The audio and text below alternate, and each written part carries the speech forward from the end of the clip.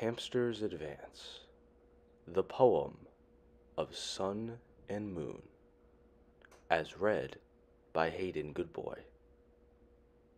Long before the Enchanted Hamsters and the Evolved Hamsters, Bernike was a united island, governed by two.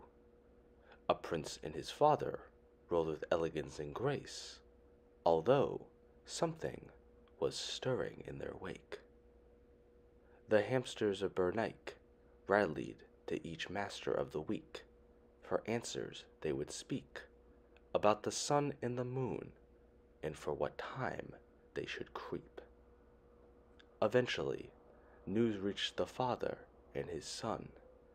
Commanders spun facts they thought of as fun. For what time should the hamsters of Bernike arise?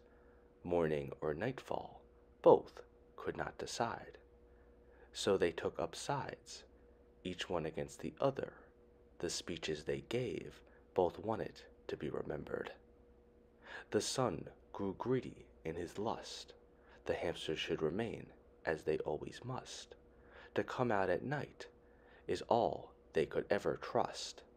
So he cast a spell so powerful indeed, the moon would shine brightly, as he mightily stood back in awe of what he had caused, regardless of all the flaws.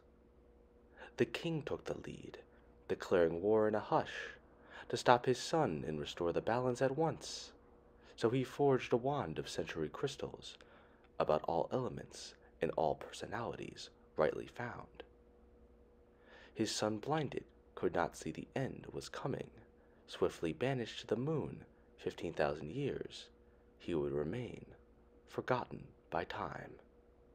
The daylight shined as the king returned. Victoriously his people cheered. For what happened to the wand nobody knows, although some say it remains under the throne.